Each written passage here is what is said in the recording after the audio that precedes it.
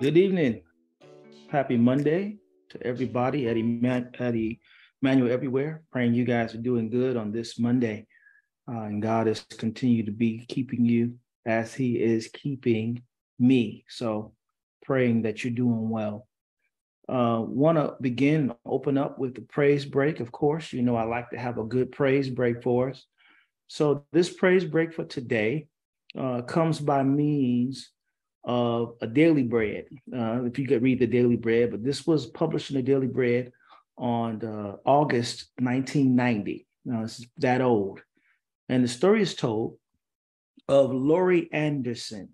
She's a missionary to the Candoshi Indians of Peru, who was looking for a quiet place to pray while she was there and reading her Bible. So she went down to the edge of the river.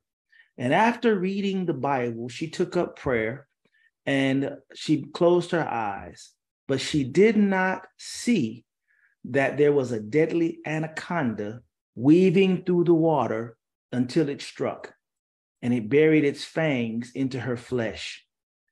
It withdrew and it struck again, hitting her arm again and again as it held her, screaming in its coils. It reared up to deliver the death blow. Then suddenly the giant snake, never known to release its prey, relaxed its grip and slithered off into the water.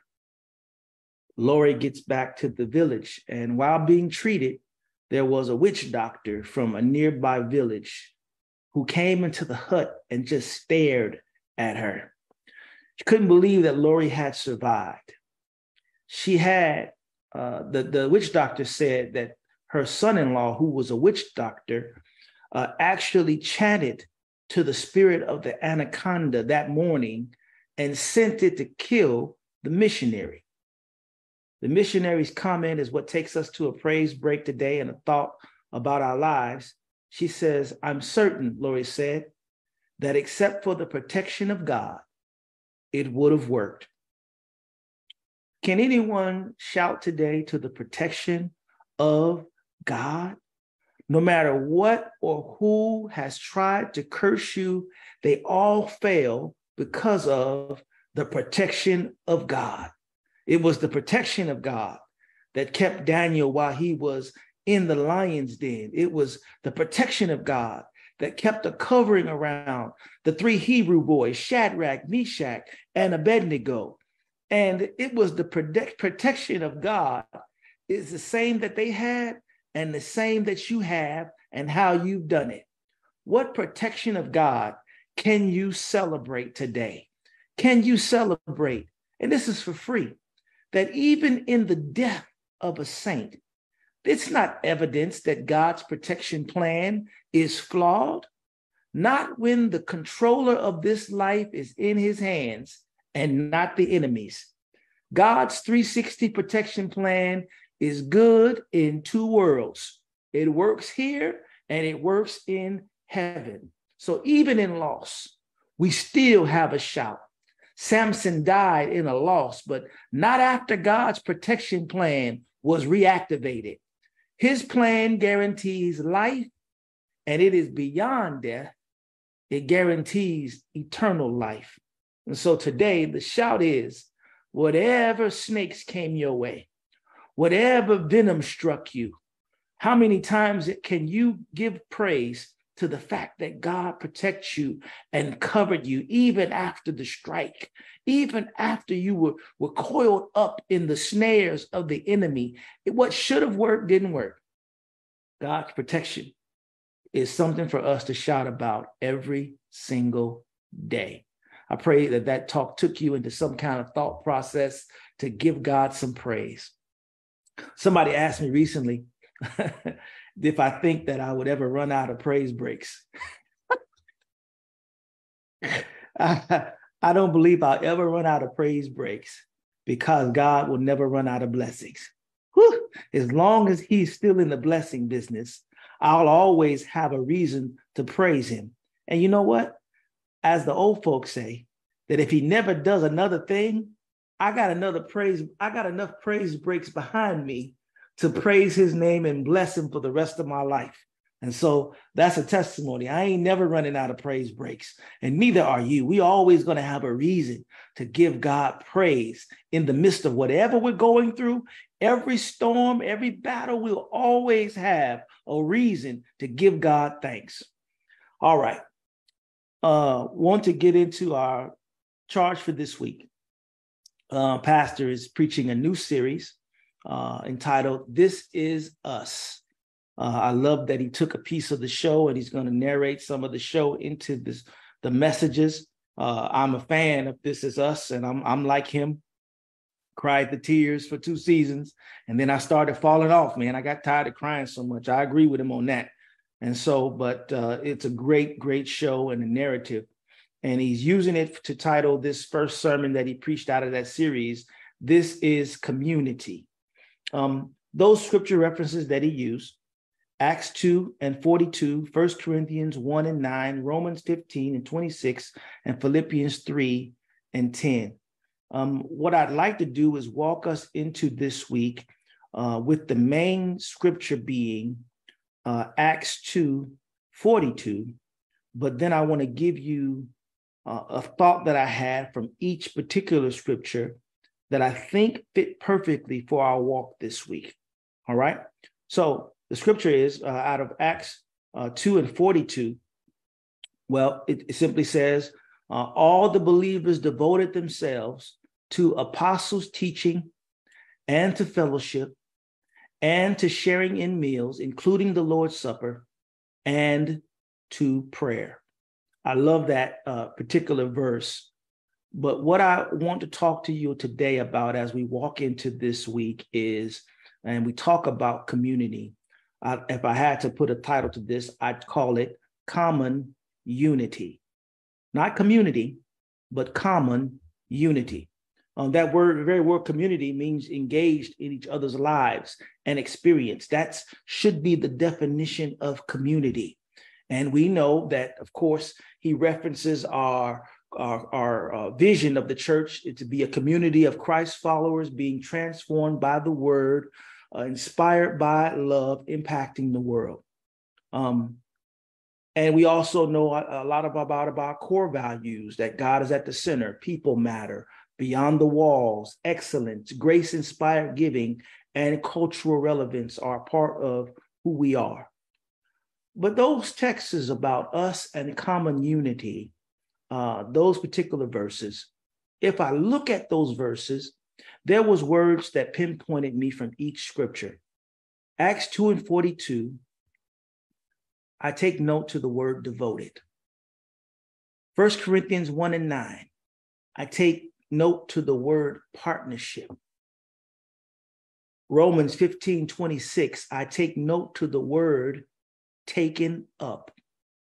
And Philippians 3 and 10, I take notice of the word, which was also shared in Acts 2:42, sharing.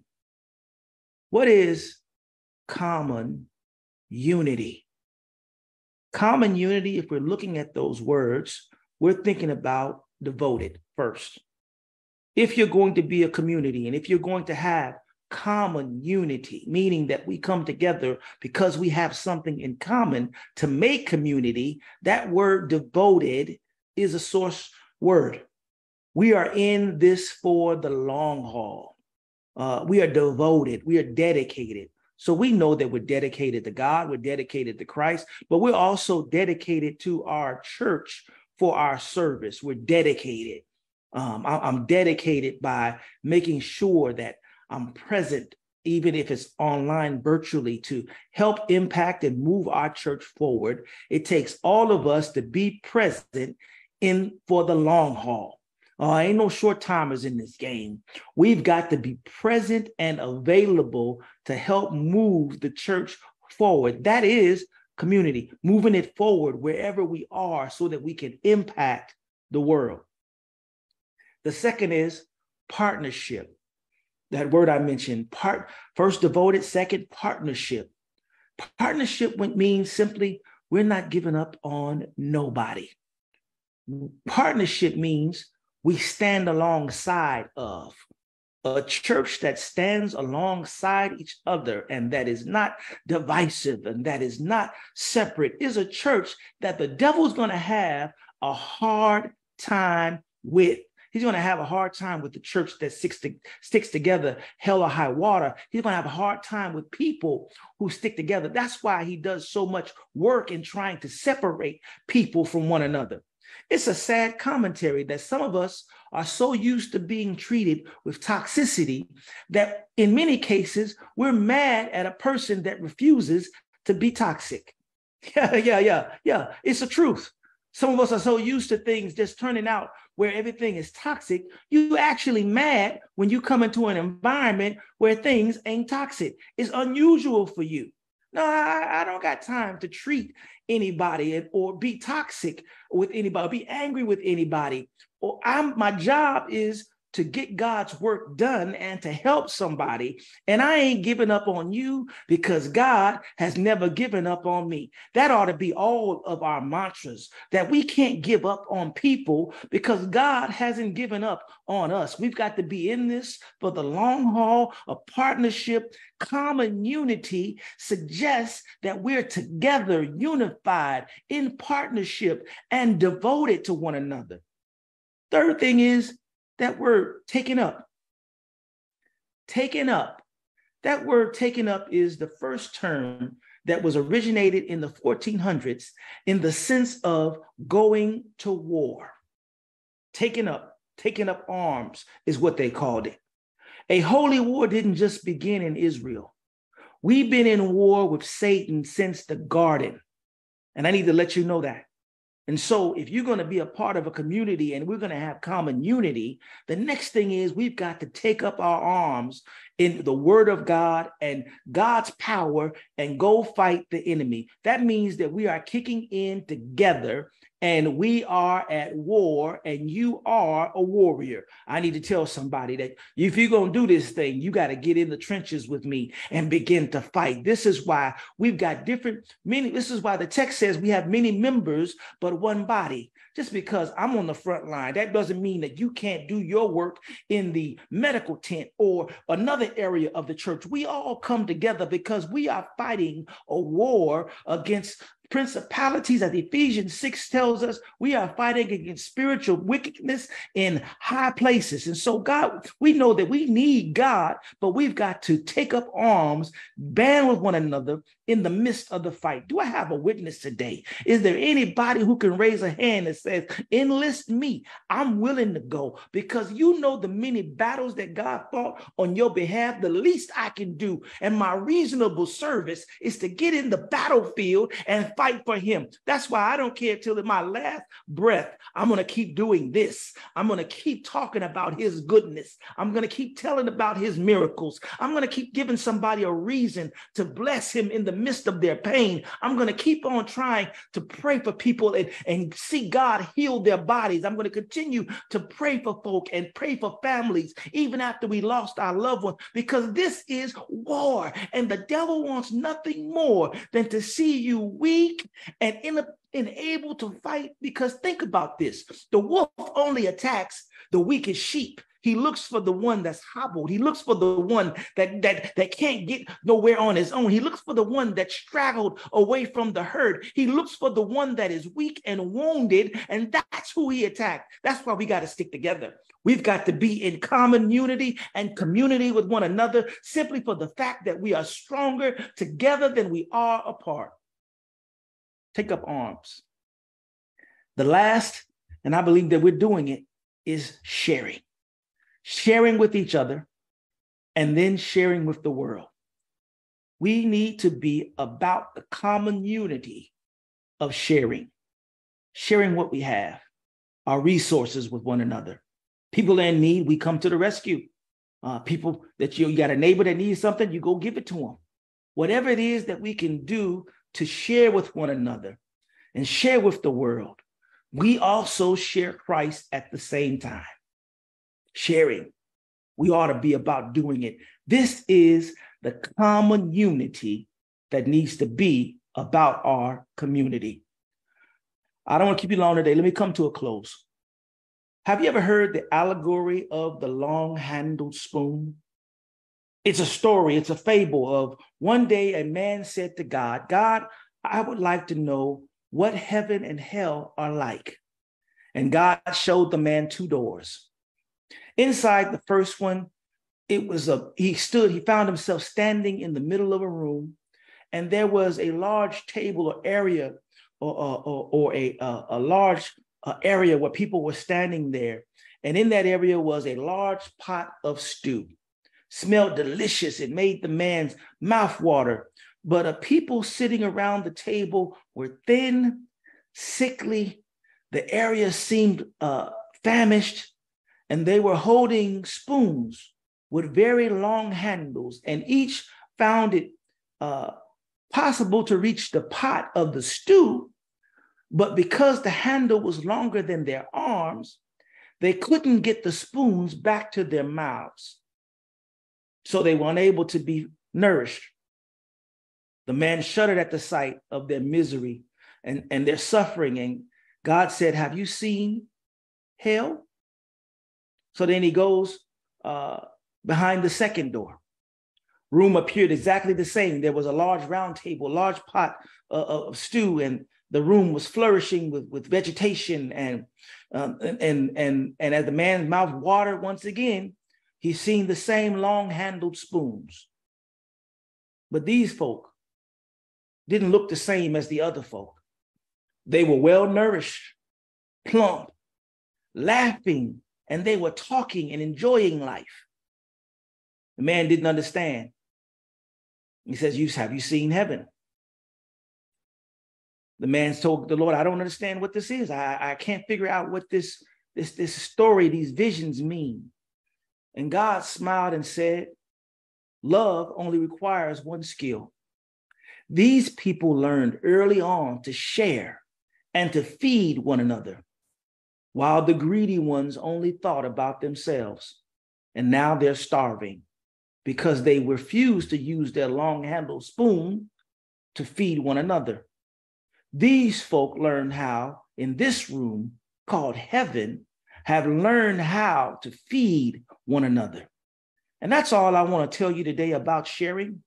We survive by sharing and feeding each other, and not by being selfish, because in doing so, if we are selfish, we are destined to starve. And if we should starve, there will be the church won't last long if we starve one another. The ministry won't go far if we starve one another. Things won't line up if we starve one another. The things that we desire to do won't fall into place if we starve one another. We have got to learn how to feed one another in common unity, because if I got it, it means you got it. If I have it, I can give it to you. And in turn, I know you're going to give it to me. And nobody has to lack a thing, because what we bring together is more than what we have alone. And that is community. So as we think about this week, and as you march into this week, my prayer is that you begin to think about the many ways that we can be more devoted, many ways that we can be in partnership with what God is doing and what our church is doing, the many ways we can take up arms and get in the battle and fight. And then lastly, the many ways we can be sharing. Because when we share what God has done, you don't have to have all these big old scriptures that you're going to put on people. Sometimes it's just a beggar telling another beggar how he got his bread. Common unity. God bless you today. Let me look. We do want to have a prayer today because we have a couple people we're praying for. So let me look in the chat and see. We got some folk in here. Amen. I see Minister Snow. God bless you for joining with us. We are the ride or die saints. Amen to that. Yes, yes. The devil roams around seeking whom. Yes, yes. Amen. Selfishness does nobody no good. Amen, Mother Martha. Amen. It's my duty and upbringing to be a blessing to others. Sister Crystal, that's where we come from. We come from that. We learned at a young age how to share. Matter of fact, that's one of the first things you teach your kids, right? How to share, right? Amen. Amen. Well, I do want to be intentional in prayer. We have something special to pray for tonight. Our musical director, Alan Ross, is in the hospital right now. We want to be intentional in praying for him. We also want to pray for my sister's friend, or her mate, her boyfriend, Minister Crystal, who was a good friend of mine that y'all know, my sister, Malik. We want to be in prayer for Malik, who is also in the hospital. And of course, we want to be intentional in praying for Brother Magic Lindsay and the loss of his wife, Melanie, that we have been praying for over and over in the midst of the grief that he's in. Just in seeing his posts, it's heartbreaking. Everything that he's around, even in his home, reminds him of his wife. And I can only imagine the type of pain that he wakes up with and goes to sleep with at night. And so we definitely want to be praying for them. So this is normally we have our prayer on Wednesdays, but we're going to end with prayer tonight. Definitely want to be lifting up Dr. Gooden, loss of Quilly in the same manner. Her husband, Quilly, definitely a good man, had so much positivity toward me in ministry for many years. And I'm really going to miss him. You don't get a whole lot of people that encourage you in ministry. I mean, you do, but you don't know whether it be real or fake sometimes. But he was always one to come up to me and say something to me about the message. And he was a quiet man. He didn't really say a whole lot, but he always came up to me, and I always talked to him about his van. He had this van that I loved, and we would always joke about it. And so we're going to miss him. And so we'll be in prayer for the bereaved, but we also want to be intentional prayer for Alan Ross, and please continue to keep him in prayer. He needs it. And then also for Brother Malik. Let's go to the Lord, and then we'll close out tonight. God in heaven, we come to you right now, God, thanking you for this community of which we all have common unity. Unity that you are God all by yourself, the God who woke us up this morning, the God who gave us a good portion of health and strength, the God who allowed us to make it through the day to right now, and the God that is in control of our next moments, even after this stream is over. We have that common unity that you are God all by yourself. Master, we pray you would walk us into this week, understanding this community, moving forward in this series with our church, understanding what it's going to take for us to fight this battle that we fight. Give us your strength, give us your power, is our prayer. Now, God, we come praying for Alan Ross right now, our musician. We pray that you would bring him to a place of healing. We pray that you would deliver him.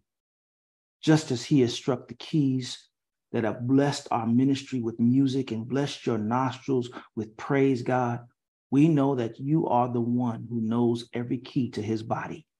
And so, Master, we pray that you would heal him as only you can. We lift up Brother Malik to you, God. We pray that you would continue working on his body, bringing him to a place of healing that he might be able to go home. We pray for Sister Crystal, who's been by his side the whole time, and we pray that you would continue to bless her as she continues in this ministry. She's been on the battlefield with us. So, God, we're thankful, and we always want to make sure we pray for our family and our people who are in the trenches fighting with us. We know not all the battles that we each face, but we all face a different battlefront at times. But God, we know we also face the same enemy. God, we lift up those who are bereaved among us, God. We lift up Brother Magic Lindsay and the Lindsay family, God, on the loss of Melanie. God, we pray that you would touch Brother Magic right now. God, we pray that in the midst of his tears, God, he will find a reason to smile because she's in your presence. She belongs to you. And so, God, we pray that you would just give him some comfort, even in the midst of his tears. We pray that you would look in on Dr. Gooden, who is dealing with the same pain, looking around and wanting to have a conversation with her husband, God, but we pray that you would just touch her in the midst of her pain. Send comfort your way is our prayer. Then, God, for all those special prayer requests that may have been unspoken. Those people who are in the midst of sickness that we don't know, God, we know you're a healer. Those who are in the midst of bereavement that we don't know, God, we know you're a comforter. So God, we pray that you would look into the hearts of your people who are in and out of our own communities dealing with these things. And God, we're going to give you the praise. We're going to praise you in common unity because you are great and greatly to be praised. Bless your name this night. In Jesus' name, amen. All right. Well, blessings on you guys tonight. We'll see you on Wednesday for prayer meeting. Now, I'm still looking. Now, I know I've been putting the link up there, the live, for people to come in and to join us in testimony. But why don't you do this? Because I think sometimes we, you think we're putting you on the spot. Maybe everybody don't have a testimony, right? What is a testimony? Let's talk about that real quick. A testimony doesn't have to be, people think that, oh, I got to have this big, deep testimony for it to be deep. No. It don't have to be a deep testimony. You just have to know God did it. As simple as that. You just got to know God did it. If you graduated from college and you didn't know how you did it, but you can look back and trace your steps back and see the many ways that God provided that got you to that, that's your testimony. That's your testimony. So all I'm looking for is one person to come in with me and maybe share a testimony with us. I believe that other people get inspired by what you overcame, right? I could tell you about my testimony all day, and people know it because they know me. But what about your testimony? Maybe part of winning the battle for somebody else is for them to hear that there is actually somebody living on this earth that fought on the same battlefront with the same demon they had to face and won. So with that said, inbox me. You don't got to put nothing in the chat or nothing. If you want to come on and be a part and share your testimony, inbox me. I'm going to give you a special invite to come in and join me and simply share your testimony. Do you know that this testimony will reach people because this broadcast is still put out on YouTube? I mean, we don't have no control over what goes viral, what doesn't go viral or whatever, but we do know that the putting it out there makes it available for somebody else, right? What if somebody heard your testimony and said, you know what? I know somebody dealing with that. Let me share this with them. Now you're ministering and battling on a whole nother plane. Does that make sense? Hopefully that does. So inbox me, let me know I got a testimony, and then we want to talk about it. And then I want to bring you in, have you give your testimony on Wednesday night before we pray, and then we'll go into prayer. How about that? We need to start making this more of a community as well. Even though we're online, that don't mean people don't need to hear you. They need to hear you. Don't just come to service on Sunday thinking that that's cool. Oh, I'm going to join the live on Sunday and that's good enough for me. No. Even if you're virtual, you can still come in. You can still do something. You can still be impactful. And that is what I want to help lead us into next. All right. Well, God bless y'all, and y'all have a good night. Please know that I love you to life. I really do. And if you need anything from me, you need prayer one-on-one, I'm available to do that. Hit me up. God bless y'all. Love y'all.